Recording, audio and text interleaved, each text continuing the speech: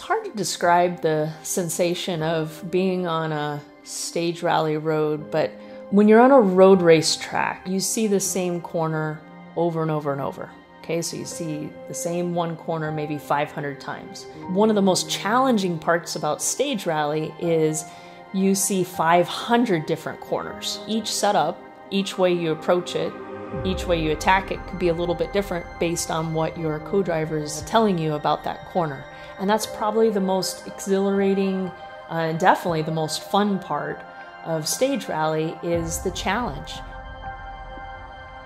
Friday, PIR Stage 1 was the complete full circle moment in my career. Every year, this was my 11th time competing at Oregon Trail Rally, we always do PIR.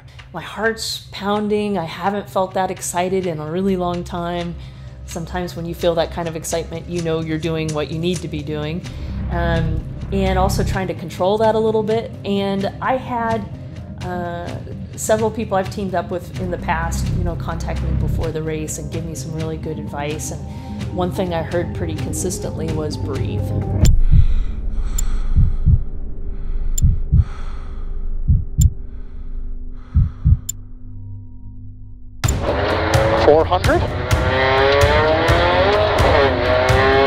Turn right 1 around the wall at the end here.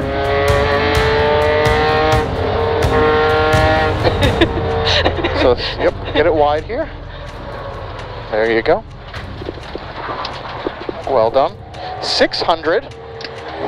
After 600, turn right 3 plus long. 30.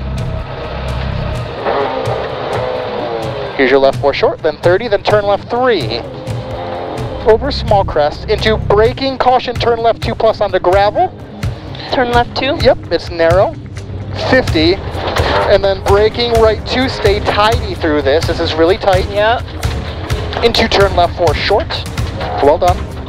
Repeat left 4 short, onto grass 50, jump 100, and then turn left 3 over finish. There's your finish. After finish, you have caution, dip.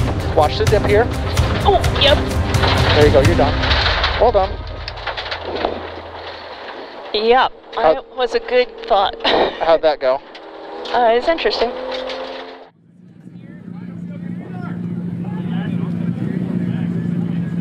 So to make Oregon Trail Rally happen and the transition from co-driving to driving happen, it really comes down to my husband, Don. So, Don Jankowski isn't just my husband, he's so much more.